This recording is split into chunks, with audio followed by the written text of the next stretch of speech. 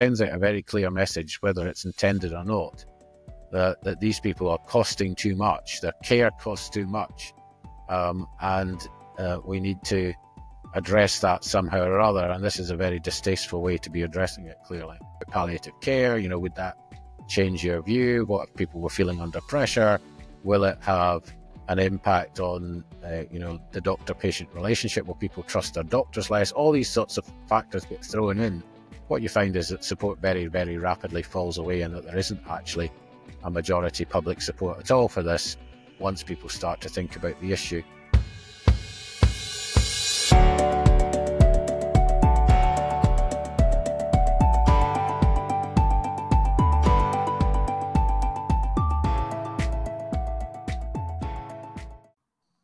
Hello and welcome to another edition of the Evangelical Times podcast. Now today, as I record this on Wednesday the 16th of October, a private member's bill has been introduced to the House of Commons, which aims to legalise assisted dying or assisted suicide. To discuss this, I'm joined by Gordon Macdonald, who is CEO of the Care Not Killing Alliance. Gordon, thanks for joining us. Just explain to us, what are your concerns about this bill? Well, this bill will legalise, for the first time in the UK, that a doctor can provide lethal drugs to one of their patients to end their life. For over 2 millennia in Western medicine, we have applied the Hippocratic principles, the Hippocratic Oath, which is that a doctor should do no harm and that they shouldn't give a poison to their patient with the intention of ending their life. And there's a reason for that. It's because these practices were commonplace in the ancient world, and there were lots of abuses going on. And so Hippocrates and, doctors ever since have recognized that you need to have a proper set of ethical principles for medicine in order to ensure that it's for the benefit of people and not to do them harm. And that, principle will be being thrown out the window with this legislation. In any country in the world which has introduced a form of assisted dying, whether it's assisted suicide or euthanasia, what we've seen happen is consistently the criteria are expanded as more and more difficult cases get brought into the net. People who are vulnerable get put at risk. The numbers increase year on year. Children getting, have it extended to them. You have people with mental health problems being included, being euthanized. People who are depressed are not getting the treatment that they need. Palliative care often doesn't keep pace with demand, and so is suffering in real terms. These are all the issues that arise, and they're just skirted over and ignored by those who want to put autonomy and choice at the centre of everything in their lives and in medicine, including controlling their death. But death is not something we can control. Death is something we should alleviate the pain and the suffering associated with it. But ultimately, death comes to us all, and it's not about our control. It's about standing alongside those who are experiencing it and making it as bearable as possible for them. Those calling for a change in the law say, look, this is very narrow legislation. It will only deal with a few very difficult, heart-rending cases to alleviate their suffering. But is it your concern that once you unlock the door to this, there's really no end to how wide it can go? Yeah, because you've already accepted the principle that it's okay for one group of people to kill other people or to help them kill themselves. What happens is the law on homicide is changed, so an exemption is provided so that two doctors can do that without being prosecuted. And once you do that, once you make that change, then the issue doesn't become, is it right or wrong? It becomes, in what circumstances should these people do it? And there's always some other difficult case or tragic circumstance which doesn't qualify. And so the logical pressure for extending the law is there right from the start. And that's what we've seen happen elsewhere. It extends more broadly and quicker in some places than in others. Canada is the worst case example of it. But, we've got to remember that in Canada, all the politicians and the advocates were saying, oh, we'll not be like the Netherlands. We'll have a careful law. But then what has happened is it's expanded more rapidly and the numbers have increased much quicker in Canada than elsewhere. Sorry to interrupt, but if you're enjoying this discussion, why not subscribe to ET? Simply visit evangelical-times.org and click subscribe. So we've seen Canada go down this road, Belgium, the Netherlands, and as you've said, the law has always been extended and extended and extended to include young people, and that was never planned in the beginning, but then young people were included, people with mental health conditions. And I saw recently that even in Canada, some prisoners had been offered assisted suicide. Is that correct? Well, quite possibly. But I mean, there's been lots of cases hitting the headlines from Canada, not just people who are terminally ill, people who are chronically ill. You know, people with mental health problems are being helped to end their lives, or, being euthanized in Canada. From 2027, you won't even need a physical illness. You'll just be able to do it with mental health problems. And that was the law that was, legislated for by the Canadian Parliament. The Canadian Parliament is also considering extending it to children or for people with advanced directives. This law it keeps expanding, and the numbers have gone up astronomically in Canada. The first year, it was about just over 1,000. That was for a 6-month period, so maybe 2,000, say, for the whole year. Last year, it was over 15,000 people who had a euthanasia death, and 99.9% of them, are euthanasia deaths. Maybe more than that is only single figures for its assisted suicide. So this is about shifting moral responsibility onto doctors and saying they are in some sort of, semi-divine position in society, and they have a moral authority, and we need to allow them to have this power. But actually, what happens in Canada is you have a small number of doctors who are doing hundreds and hundreds of cases, others who are being drawn into it on an ad hoc basis. And, one of the leading doctors on this has said, it's the most enjoyable thing she's ever done in her career. You do have to worry about people who are finding some sort of pleasure from being involved in the process of helping people to end their lives or of killing them themselves, as is the case in Canada. And are you concerned about pressure that this is going to put on elderly people, vulnerable, those who might feel that they're a burden on their families or a drain on the healthcare system? Absolutely, because we know that, in Oregon, for example, nearly 50% of people, in some years over 50% of people, it's because they feel that they're a burden on their friends, their family, or the healthcare system that's causing them to opt for this.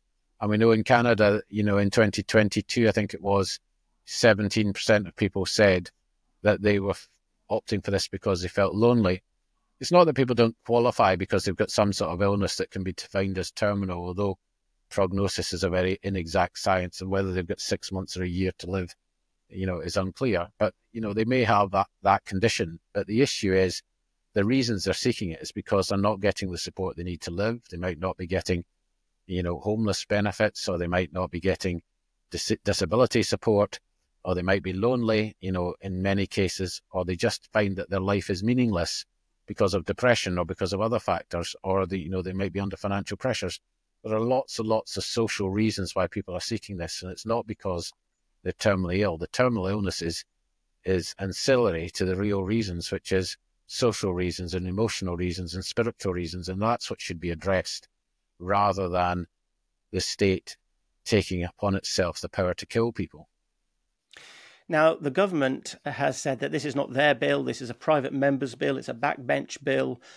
They have allowed their MPs to have a free vote, so they can vote according to their conscience, and the government party won't control how they vote. But we know where the Prime Minister stands on this. He said he wanted to give Parliament time to debate this if they won the election.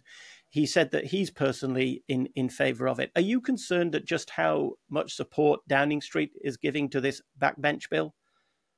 Well, the Prime Minister's position is clear, and half the Cabinet voted for Rob Marris's bill in 2015, although Wes Streeting has now changed his position because he recognises that palliative care and the health service are not in a fit state to be able to cope with this, and that it will just be extremely dangerous.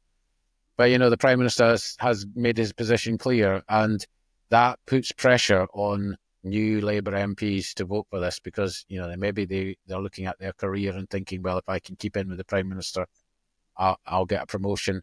Or maybe they're just following, out of great gratitude to the Prime Minister for helping get them elected and thinking, well, this seems to be the line that's coming from the top, and we've, position has changed and we should support this. I have to say, I think it's a lot closer in Parliament than is being portrayed. I think an awful lot of MPs haven't really thought this through. They're concerned about it. I think people should be getting in touch with their MPs and talking to them and going to see them and just explaining to them what their concerns are about this legislation. Because most MPs are probably haven't made up their mind one way or the other. They may agree in principle, but like the general public, have concerns in practice and think it's not safe in practice. So that's the messaging that MPs need to hear from their constituents. There is, though, a concern about what was going on in the background, because there was a report in the media that MPs who'd come high up the private member's ballot had been offered to researchers if they were willing to bring this forward. That does raise significant issues and questions about who was funding that and who was making that offer. And our understanding is it came from sources within the Labour Parliamentary Party. Whether or not the Prime Minister's team were involved in that is an open question, and that, I think, is something that does need to be bottomed out. Now, you say that you think it might be a lot closer in Parliament than people are currently suggesting. Just talk us through that. Talk us through the prospects in Parliament. It's been presented today. No debate today. There'll probably be the first opportunity to debate it next month. And then what happens next? Just talk us through the prospects as you see it. Well, what will happen on the 29th of November is that there will be what's called a second reading debate. That will last 5 hours. Normally what happens in these cases is that the bill is debated and often it runs out of time. But as you said earlier, the Prime Minister has indicated a willingness to give government time to allow this to be debated and voted on. So there will be the debate. We will see whether or not it goes to a vote on that day or not. It might or it might not, depending on how Parliament votes. But if it does get through, then we'll move to what's called committee stage, where amendments will be debated and considered, and then a final bill will be presented to the whole Parliament for what's called third reading. And then if it gets through that, it would then go up to the House of Lords and go through the same process. So I think there is a long way to go here, but at the same time, we are concerned that there may be manipulation going on, either at the committee stage or before that, in order to try and push this through, because it's seen potentially as something that Labour can do, or the particular group who are supporting it within Labour can do early on, before people have really thought about the issue. And obviously in the context of budget cuts, of taxes going up, of elderly people being targeted either through the removal of the winter fuel allowance or through taxes on pensions or inheritance taxes coming in because of the financial situation that the government is presenting to us as being the state that the country's in, you have to ask, is this the right time even to be debating this? Because it sends out a very clear message, whether it's intended or not, that these people are costing too much, their care costs too much, and we need to address that somehow or other, and this is a very distasteful way to be addressing it, clearly. Where's public opinion on this? Because I suspect, I haven't looked at the data, you probably have, that when people first hear about this, they think, oh, this is just an issue of personal choice and it's up to the individual. But then when they hear some of the arguments against it and they hear some of the risks that have been taken in other countries, people's opinion on this issue shifts. Is that what you're finding? Yeah, I mean, opinion polling is not an easy way to judge public opinion, because opinion polling is a very simple question that's asked. And when people are asked a simple question, they generally want to say yes to it. They don't want to say no. And they don't want to seek to restrain other people's rights and freedoms or choices. So that's why you always end up with high levels of support on the initial question. Of course, those high levels vary very dramatically depending on how the question is framed. So, Dignity in Dying frequently come out with polling with the high 70s, even up to 80% support. But then they don't use British Polling Council standards when they're asking the questions. And the other polls, particularly one that King's College London did last week, came out with, I think it was a 63% or 62% level of support, which is 15-20% lower than what Dignity in Dying's polls come out with. So you have to ask what's going on there in the first place. But then when you present other arguments, as Kerr did in 2015 in the CNK repeated that poll as well. And, or even the King's College London poll, where you say, well, what about palliative care? Would that change your view? What if people were feeling under pressure? Will it have an impact on, the doctor-patient relationship? Will people trust their doctors less? All these sorts of factors get thrown in. What you find is that support very, very rapidly falls away, and that there isn't actually a majority public support at all for this once people start to think about the issue. So that's why polling is obviously a very sort of loose way to judge this issue, and actually why politicians have always, when they've thought about it, rejected it, because they realise it's much more complicated than opinion polls give. What really concerns me is that the Prime Minister and others seem to be just driven by the latest celebrity coming out and commenting. And whilst, people like Esther Ranson's case is very tragic, as was pointed out by Matt Dorey from the Association of Palliative Medicine on the media this week, she has already outlived the length of time that she expected. And, she was saying last year it would be her last Christmas. And obviously we're approaching this Christmas, which is good news. But it also highlights what the problem with this sort of legislation is that many people, having been given a diagnosis of terminal illness, will think that their life isn't worth living any longer and will opt for this, months, quite probably years earlier than they would have otherwise have died, and will miss out on all that life has to offer during those last few years of life, which can be the most special time in terms of relationship healing and other aspects of life. So it seems to me that the more the public hear about this issue, the less they like it, and that support for assisted dying melts away when they hear the arguments. Do you think the mainstream media are doing a good job at informing the public and giving a balanced view of both sides of this debate?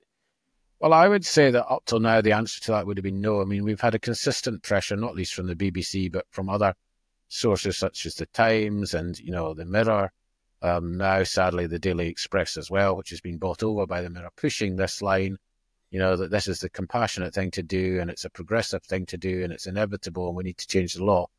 Actually, now that there's a live bill coming before Parliament, we've seen a bit more balance in the media, and there's been quite a few voices. Even the Times had an editorial which had done a 180-degree turnaround last week. So we are sort of beginning to see people thinking, hold on a minute here, is this really the right thing to do? The New Statesman's just got a piece today as well about that. So that's interesting, because it shows what the polling shows, that people agree with it in principle, but then when they actually think about it, they think, well, maybe this isn't quite as safe as it's made out to be. Maybe we shouldn't be rushing into this. Maybe we should hold off here. And that, I think, is what we've seen in the last week or two in the media debate over it too. So will the media change? Well, some of the media obviously will take positions strongly against, others will take positions strongly in favour.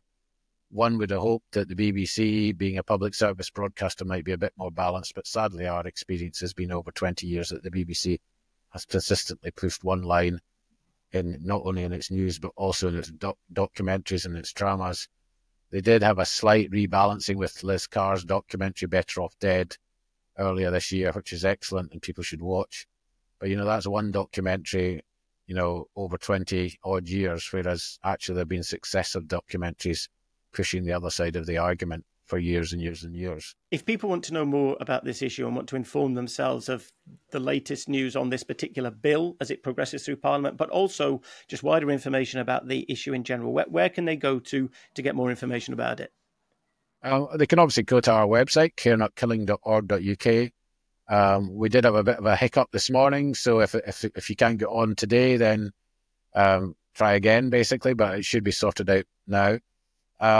You can go to other sources too. There's this Our Duty of Care campaign that we run, which is for medics and healthcare workers. You can go to their website, ourdutyofcare.org.uk. You can go to Living and Dying Well, which is another campaign organisation, or many of the other organisations like CARE or Christian Institute or, Evangelical Alliance. There's lots of organisations that will have information on these issues where people can go to. And, they're welcome to get in touch with us directly, in our office, join our mailing list, and we'll keep them informed about what's happening as the bill goes through Parliament and in the future as well. Gordon, thanks very much for your time today, and we may well speak to you again on this topic in the future. Thank you.